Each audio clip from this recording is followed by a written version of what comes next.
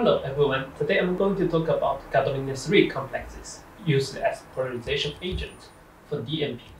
Unlike nitroxide radicals, gadolinium-3 can hardly get reduced, which makes them a good alternative polarization agent for DNP in reducing environment. The main limitation for gadolinium-3 complexes is the relatively low enhancement.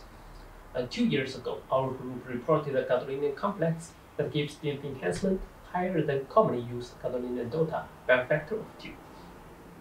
What's more important is we found the relation that the DNP enhancement is inversely proportional to the square of ZFS parameter D's value for these two complexes. Now the question becomes, is this relation general for gadolinium-3 complexes? To answer this question, we made 3 gadolinium complexes with structures similar to the reported 2.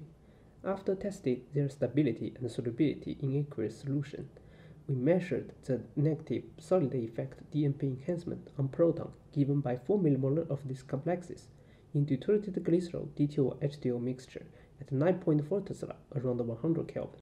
Sadly, the proton enhancement are lower than gadolinium TPA-TCM, but when we combine the ZFS parameter and the DNP result, we can find that these 3 complexes, along with the reported complexes, fits the previously mentioned reciprocal quadratic relation.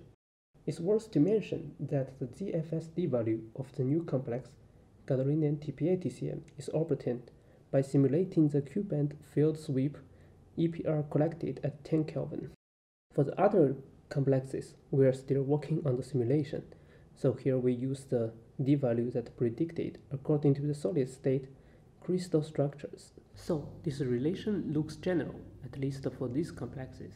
Under the help of this curve, we may be able to find a better gadolinium-3 complex polarization agent, especially if we can predict ZFS from chemical structures.